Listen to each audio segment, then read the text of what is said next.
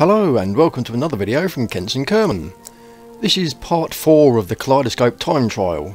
The previous episode, part 3, was going to be the last episode for electric cars, but with all the weird lighting effects I had to do a quick night race just to check out the light.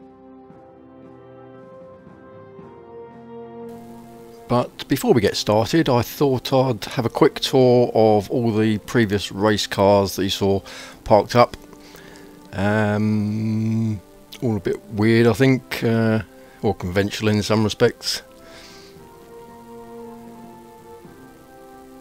Back up at the top by the lights, the more recent ones.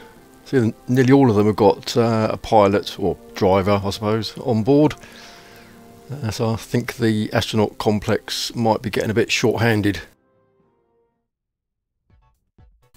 So we'll start with a bird's eye view, waiting for it to get dark before we zoom in and have a little race around the Kaleidoscope Time Trial at night.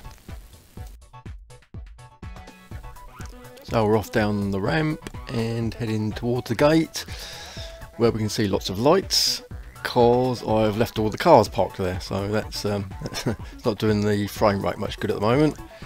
All these extra cars and drivers sitting there doing nothing. We can clear them as we head down to the first corner. Gonna go round the green bollard. Try not to hit it. Try not to roll. Try not to spin out. Yeah, there we go. Coming into the sharp left and out across the courtyard, heading towards the astronaut complex, and it's still glowing brightly with oranges and yellows and funny coloured tints on the grass there, and they're flickering on and off through the gateway there, heading for the water splash. How are we going to cope with this? That was a bit quick. Woohoo! Up in the air, landed a bit roughly, and we broke 2 tyres. Oh well, it's only a test, so let's just have a quick time warp and we can just fix those wheels, and yeah, that's done. Right, we're off again. Yeah, I think we got away with that, no one was watching, so back on course again, around this double left hand turn, out through the bollards.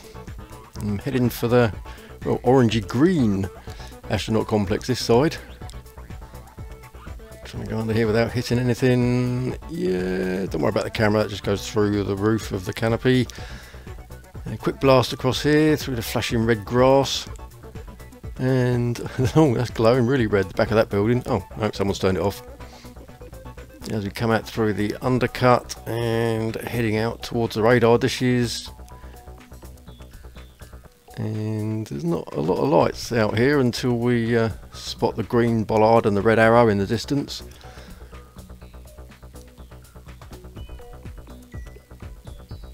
We're coming up on those, and we go right and right again. Whoa, not that much. Whoa, not too much. Steady. Oh. Oh, got away with that one. Right, back on course again. Let's see if we can get across this grass dip without having too many problems. Oh, that was fairly safe. I don't think we're going quite fast enough for problems. But, let me keep this steady. Yeah, we got through there okay. Now we've got this greeny orange turn left here. That was a bit slippery. And right at the red. And right again. And they're all glowing. That's still glowing nicely. Not sure all those red lights. Oh, it must be this bollard here that's doing most of that red light there, I think. Anyway, through the gateway and heading out to the space plane hangar, is it? And looking for the last gateway here. A quick jink left, trying not to hit the storage tower. Around the last bollard and running for the finishing line, and we're there. Whoa. Yeah, well, that wasn't intended, never mind. Oh, we only lost one wheel and both headlights by the looks of it. I think there is the helmet lights. Now, I did struggle with the water splash. I thought I'd show you a couple of other previous attempts. So this one, he got away with it fairly well, fell out of the car and managed to get up and take his helmet off and jump up and down. And then we tried again, a bit faster, a bit of a funny landing, and boom, we have explosions.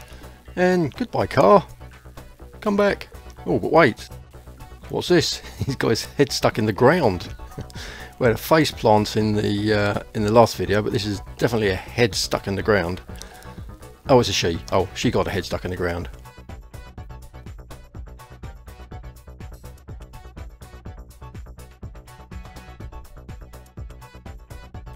Well, that's all for the electric race cars, but don't go anywhere just yet, because we've just got time for a few quick preview clips of the upcoming rocket-powered race cars at the Kaleidoscope Time Trial. So I thought I'd start off simple. I just dropped a fuel tank and a rocket engine onto a cart, and to be honest, I was quite disappointed with the performance of this. I thought it would be a lot quicker. Although it is building up speed quite steadily and is going at a fair lick now. Brakes was something I didn't really think about. Turning should be something I should think about a bit more, I think. So that was the first attempt, and the driver survived. So we've upgraded the rocket engine this time, and that's more like it. And oh, well, it exploded when it bounced. So let's try taking it a little gently over this ridge until we settle, and then off we go. And no, that's still too much of a bump. And yeah, we lost control. Destroyed the start line.